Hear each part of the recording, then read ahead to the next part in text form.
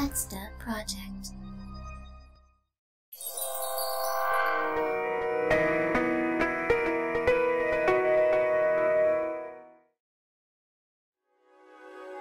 I follow Franz inside and close the door behind me. Franz moves to the front, facing the students, while I go take a seat at the back. I can feel the students' eyes following me. They're probably wondering why there's a girl without a proper school uniform joining the class. I'm excited to be attending a lesson, but I'm also nervous because I feel like I'm not supposed to be here. Good afternoon, class. Professor Poe is absent again today, so I'm standing in for him again. Lucky you. Last time, we learned about one of the fundamentals of magical science, which is the magic formulae. Today, I'm going to talk about another important thing that happens to be closely related to magic machines. If you don't know what a magic machine is by now, I suggest you drop out of school, because you are dangerously unobservant. They're everywhere, all around us. Now think about your average magic machine. There are some simple magic machines whose function is limited to one magic spell. For example, your stove can only cast fire. However, many magic machines are more complex, usually involving a combination or a series of magic spells. Omnibuses, for example, can nullify gravity and transform the movement of air. In this case, the magic of an omnibus can't be adequately described with just a magic formula, which is why there is another model that's a little more complex, called a magic system. Hearing Franz say a magic system reminds me of Professor Poe's room, the Magic Systems Laboratory. A magic system is formally defined as a combination or a series of magic spells that act upon a set of inputs to produce one or more outputs. Write that down. So, going back to the omnibus, you could say that an omnibus machine is a magic system that takes the omnibus, the driver's willpower, and the driver's faith to create motion. In this case, there are 3 inputs: omnibus, willpower, faith, and 1 output: motion. Basically, anything that uses magic to process something into something else is a magic system. It doesn't even have to be a magic machine, for example. When Franz is thinking, his eyes meet mine. For example, the assembly line in a factory. To produce a chassis for a magic machine, first chunks of metal are deposited into a furnace, and then a factory worker melts the metal with fire. I was that factory worker. The liquefied metal is then transferred to a mold, and another worker turns the metal back into a solid by absorbing its heat using another spell. The result is our chassis part. And that other worker was Jude! It was done by 2 human magicians, but the process is a magic system that takes 2 inputs, metal chunks and courage, to produce an output, a chassis. Whoa! I never knew that I was a component of a magic system. Last time, we learned about how we could use a magic formulae as a notation to describe magic spells. Now, how do we describe a magic system? What kind of notation do we use? Franz pauses, waiting, but the students stay quiet. Doesn't anyone know the answer to Franz's question? I certainly don't. I don't even know what a magic formula is. For this purpose, we have something called a magic system diagram. Of course! A magic system diagram to describe a magic system. I could have guessed that. Let me show you what it's like. Franz turns his back on the students to face the blackboard and starts drawing something. This is the magic system diagram of a simple water dispenser. You can choose whether you want cold water or hot water, and the dispenser will dispense the water you choose. In a real machine, this choice may be represented by the position of a lever. What does that diagram mean? It makes no sense to me. As you can see, when the machine is in cold mode, it summons water by using intelligence, and then the heat is nullified from the water. We get cold water as a result. When it is in hot mode, the machine still summons water, but now the water is heated using fire, and we get hot water as a result. That's how we describe a water dispenser as a magic system that takes intelligence and courage to produce hot water and cold water. I'm still quite confused, but I think Franz's explanation helps a little. After that, Franz continues explaining about magic systems, but his explanation makes less and less sense to me. This reminds me of what Gessling told me yesterday. The magicians in his homeland can cast more powerful magic spells, But Overturian scientists know better ways of using magic, as well as practical applications of magic. There is more to magic than just casting spells. What Franz is teaching right now is the science of magic.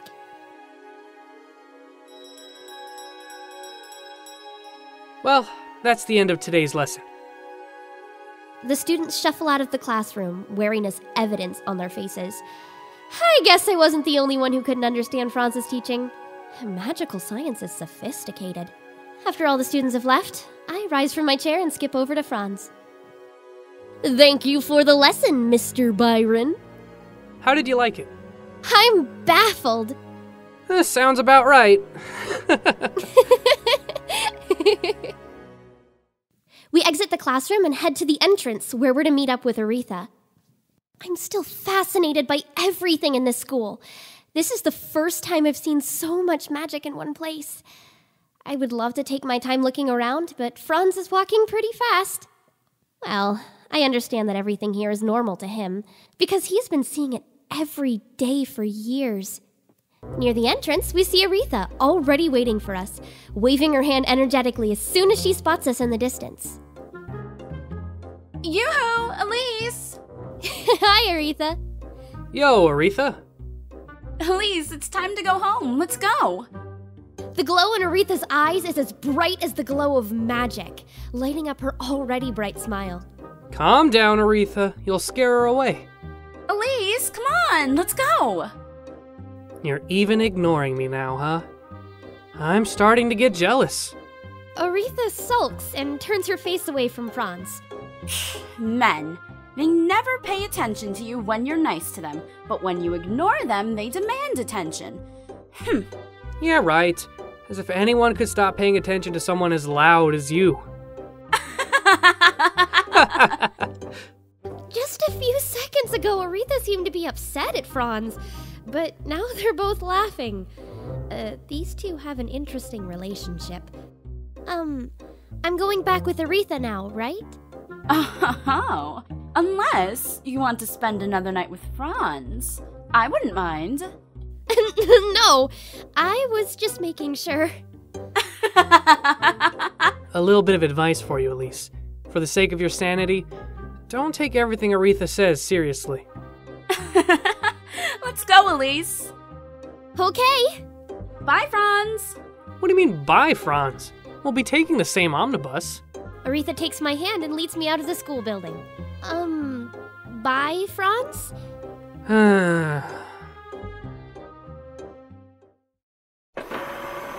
Franz, Aretha, and I sit together on the omnibus, having small talks along the journey. We talk about everything from Franz's and Aretha's activities in school to my work at the factory.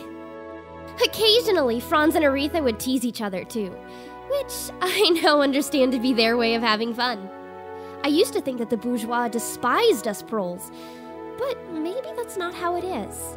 It's just that there is this social barrier that is preventing the two groups from communicating. For some reason, Franz, Aretha, and I are able to get past this barrier. And that reason is probably my magic, because that's the common ground between me trying to fix the piano and Franz's research. Without my magic, I'd still be living at Maison, if not on the street. Magic saved me. This must be the purpose of magic. This must be why this world has magic. Why the world needs magic. Magic gives us hope. Magic is hope.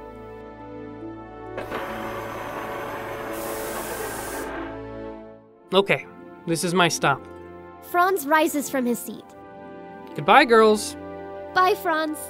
Bye, Franz. After the omnibus takes off again, I talk to Aretha. You and Franz are really close, almost like a couple. Yeah, we get that a lot, but we aren't a couple. You totally suit each other. Do we? I'm not too sure about that. We're best friends, but I don't think romance will work out for us.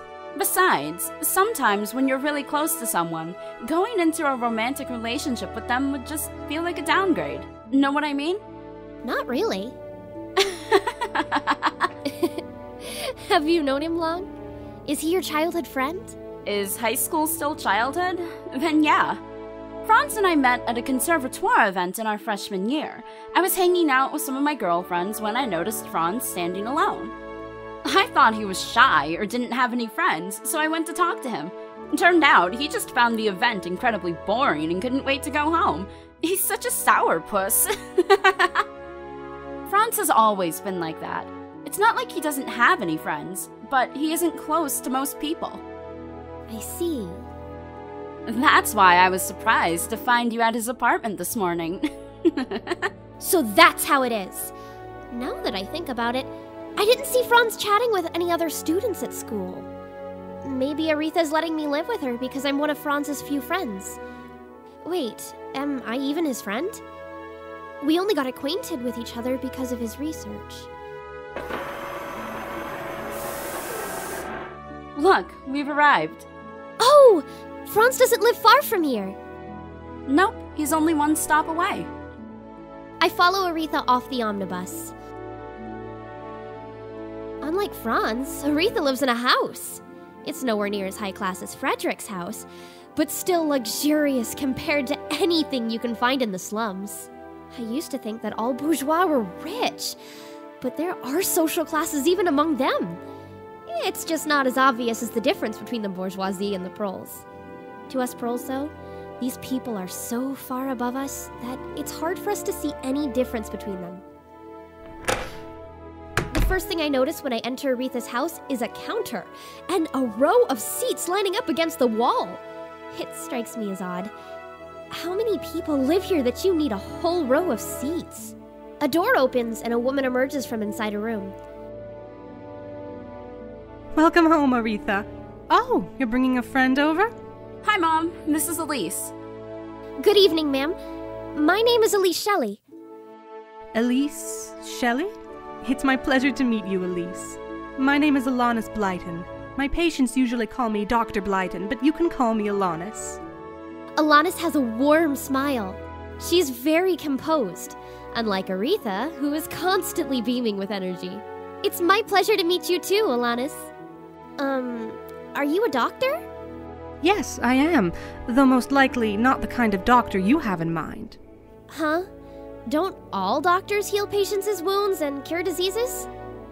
Not all of them. My healing isn't done with magic. She smiles softly with a mysterious glimmer in her eyes. I heal people's minds. I'm known as a psychiatrist. A psychiatrist? Elise, do you know about magic systems? I just learned about them a couple of hours ago. Yes, kind of. What do you think would happen to a system if one of its components broke? Oh, I know this one! If it happened in my chassis machine, I'm sure the whole system would stop functioning. Well, that's not always... Never mind. Aretha wanted to say that some machines are equipped with a fail-safe that keeps the most important functionality working even in the event of a failure. But generally speaking, Elise, you are correct. The system would not be working as intended if a component failed. A human being is also a system, and that system starts with the mind, so when the mind breaks down, we have to do something about it. We study magic as a science, and science is rational, but as long as there is human element in magic, it will never be completely rational because humans are irrational. In order to fully understand magic, we must understand the human mind. And so you study the human mind? That is correct. Wow, that's interesting. We both fall silent as I try to grasp the meaning of Alanis' explanation. Aretha breaks the silence after a while. Mom, Elise doesn't have a home. Can I keep her, please? I like the way Aretha talks. It feels like I'm a stray cat she found on the street. She's cute. Doesn't have a home? Aretha explains my circumstances to her mom.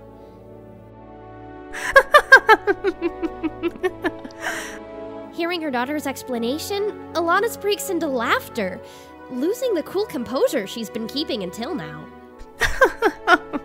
Oh, I'm sorry. Elise, I think you of all people should understand exactly what I was saying about irrationality. Huh? Trying to revive a broken piano? You do realize that all science we know to this day doesn't agree with that line of reasoning, don't you? But that is exactly why the human mind is so interesting. Humanity never stands still because there are always people like you who aren't afraid to challenge common sense. Anyway, we happen to have a spare bedroom, so I, personally, would be happy to take you in our home. Welcome home, Elise Shelley. Thank you very much! Yay! I won't live here as a freeloader. As a research assistant, I get a salary from the school, so I will pay my living expenses. My, I wish my daughter would say something like that. But I don't have an income yet. Aretha, why don't you show Elise to her room? Okie dokie. Aretha shows me to a room. Ta-da! Here it is. The room isn't big, but it is 100 times more hospitable than Mason's attic. The floor is sparkling white, and the bed is very cozy. Unlike the bed in my old room that's only marginally more comfortable than the floor. This is really nice!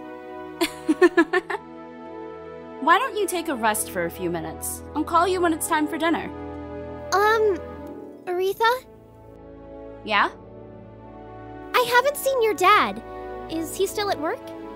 I don't have a dad. Oh, I'm sorry. No, don't be. My mom told me that my father left shortly after I was born. That's why I don't have a dad. I see. So it's not because her dad died. That means Aretha and I were both abandoned by our fathers. That makes me feel closer to her, somehow. Well, do take some time to wind down. If you want to take a shower, there's a towel in the wardrobe. Oh, but you'll need mana to turn on the shower. It's okay. I drank a potion in the laboratory this morning. Okay, you should be all set then. Talk to you later. I sit on the bed and stare out of the window. I try to relax like Aretha told me, but my mind keeps wandering about. I remember visiting the school for the first time today, seeing its many enchanting magic machines. I think about casting my magic on the torn paper and wonder if I could be useful for Franz's research. I remember studying in class for the first time, listening to Franz talk about magic systems, even though more than half of what he was saying went completely over my head. I think about Aretha and her mom, and what her mom told me. Magic, even as science, isn't completely rational because humans are irrational. A little bit later, Aretha calls me for dinner. Aretha, Alanis, and I have a long conversation over dinner, mostly about my life before I met Franz. I also tell them how I was abandoned by my parents. Hearing my story almost drives Aretha to tears, whereas Alanis seems to be particularly interested, asking me questions about my family. Aretha and I go back to my room after dinner and chat for hours until Alanis comes in and tells us to go to bed. As I close my eyes and wait for sleep to come, I realize that today is the first time in so many years that I can sleep in a nice bed like this. It's funny. Yesterday, I thought I'd spend the night sleeping on a street somewhere. 2 days ago, I still thought my 16th birthday would be my first day as a prostitute. But then the son of a lord took me for a prostitute. I got mad and ran away and decided to never go back to Maison des Beauvois.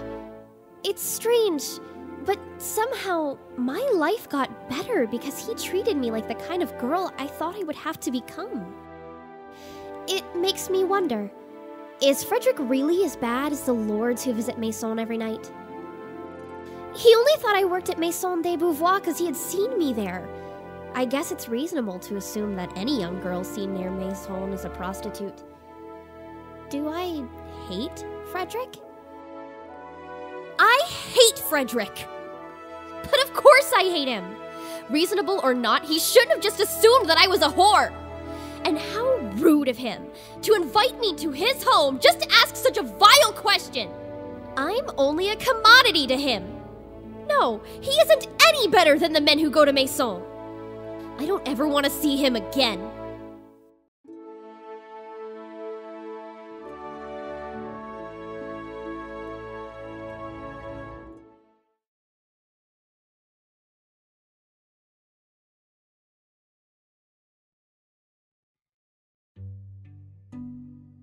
Stupid, stupid, stupid. I can't believe what adult I am. What the hell was I saying? Service me, Elise? What the bloody hell was that? What was I thinking? I should have myself flogged. I'm such a fool. I knew that Elise had gone to Maison, but I didn't ask Franz to bring her for that. I could have gone any time if that were the case. I only wanted to see her. I wanted to get to know her. Elise even tried to explain to me why she had been at Maison. But I wouldn't listen.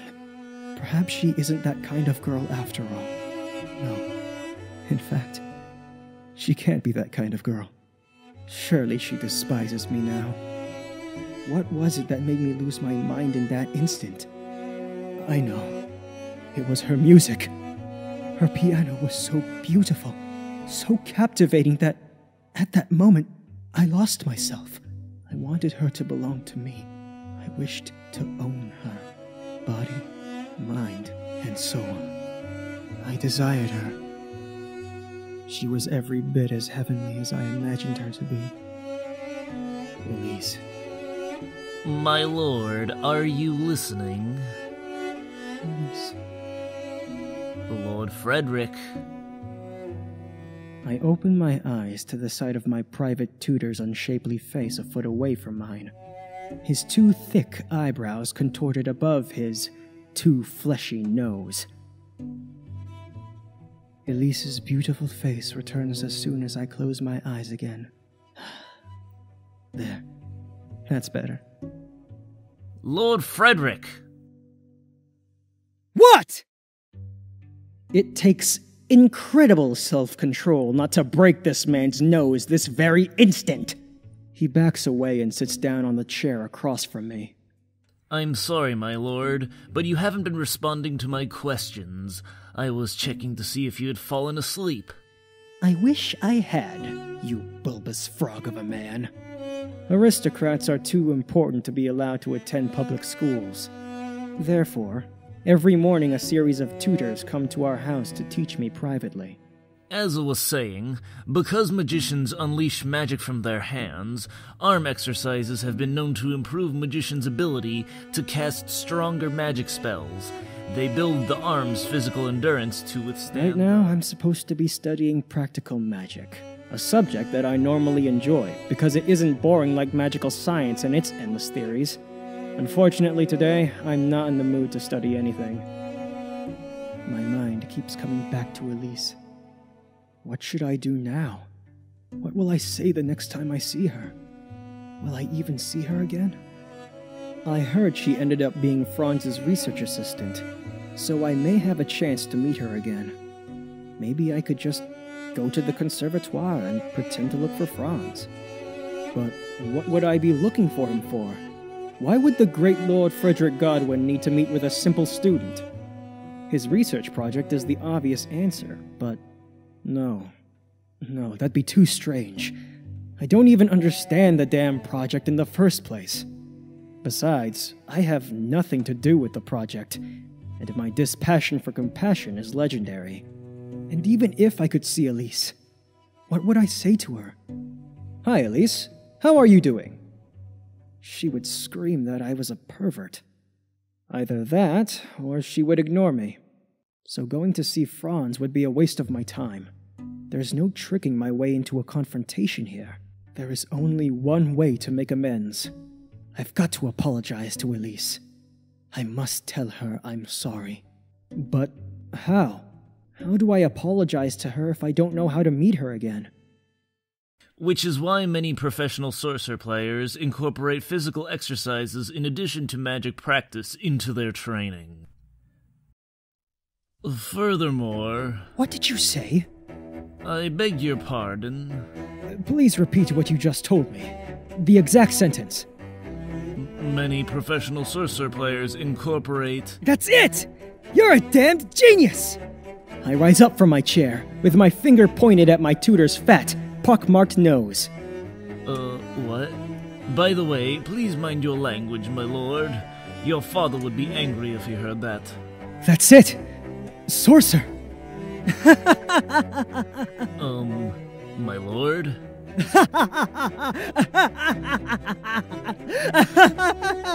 My lord, is something wrong? Au contraire! Something is right! When is my next sorcerer match? That would be tomorrow evening, my lord. Make it this evening. What? I'm going out. You work on rescheduling my match. I rush out of the room without waiting for a reply. My lord, there's still an hour before you can have your break, and you can't just reschedule your match like that. What about your...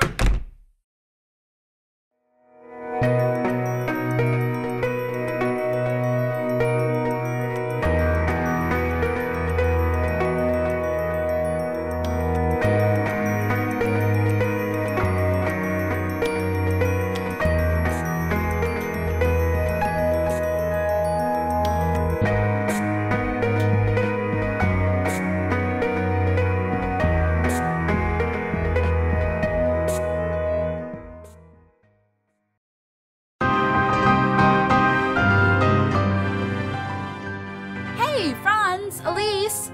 Hey, why are you here? Hi, Aretha! Oh, Frederic. Hello. So, how is the research going? Well, my opponent was just a beginner, so it really wasn't all that impressive. Oh, he was a beginner. That must be why you only used willpower magic. You must have been going easy on him. The music was wonderful. This is like being at a concert, but more exciting! Yes, Symphony in C minor.